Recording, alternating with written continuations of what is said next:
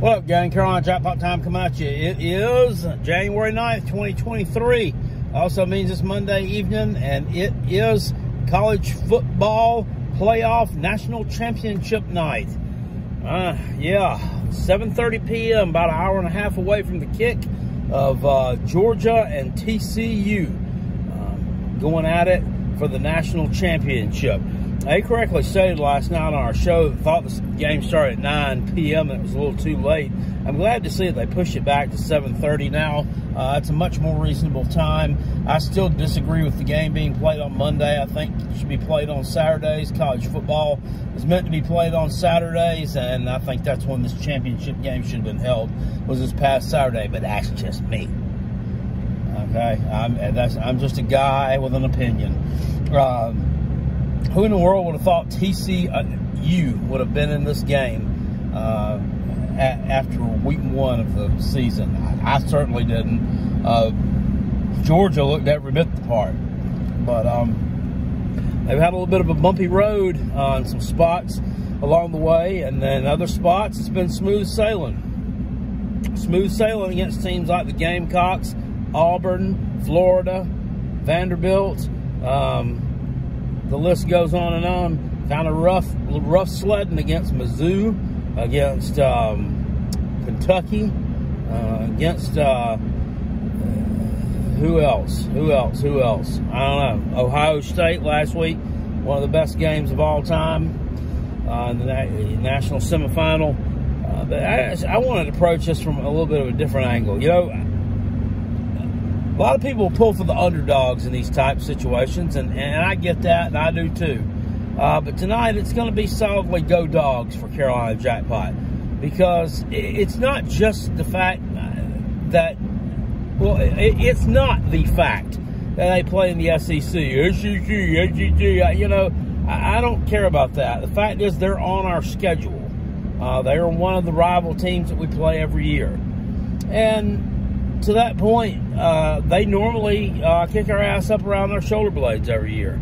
So maybe this makes it just look a little bit less bad. I'm just grasping at straws here, but I always think teams that beat you should kind of pull for them, make your loss look a little bit less tragic. Unless it's Clemson, and then of course I'm solidly going to be behind whoever they're playing. I don't care if it's Osama bin Laden's team. Okay, that's just the way that it is. You know, looking at this, I got to look at these national championship games. You know, I've watched a lot of them in my lifetime. 48 years old. I've probably watched at least 40 of them. At least, I'd say. My team's never been in one. And at some point, do you have to just kind of sit back, collect your thoughts, and look up into the heavens, take a deep breath, and realize my team is never going to be in one. And they're just not. They just ain't. It's just not going to happen. Just not in the cards for them.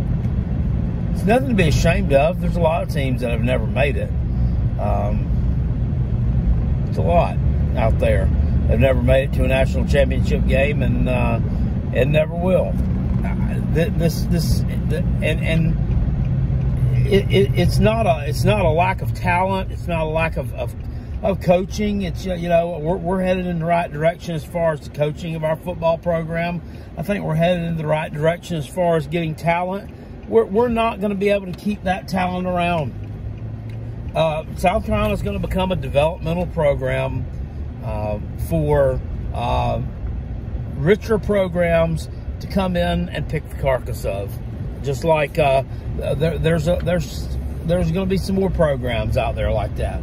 You know, maybe some of the ACC teams, not named Tater and Florida State, are going to maybe become like that.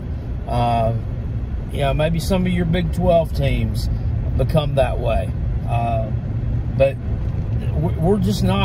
we are not in a position to compete for a national championship. Just in terms of getting the players that you need there, getting the pieces in place. It just ain't going to happen. TCU being there is a minor miracle. It is a minor miracle. Nobody thought that team would be there after week 1 of the season. Nobody. I mean, what were the odds? So it's a great story. And I think it's a great story. It's going to come to an end tonight. Got a lot of people out there saying, I'm telling you, I think TCU can beat them. I think TCU is not beating them tonight. They are just not going to. There is a reason why the spread on this one is bigger. Correct me if I'm wrong, than any championship game has been so far since they started doing this after the 2014 season with the playoff games and the playoff championship. Nobody's had a spread this large, and I could definitely see Georgia covering tonight. I want to. I'm not betting this game, but if I was, I would take Georgia with the points. As it were, I'm scared to do it just because I know that TCU is capable of putting some points up on the board, but they're not going to be able to win this game. And everybody's telling me, well, you know, this Georgia team's not elite.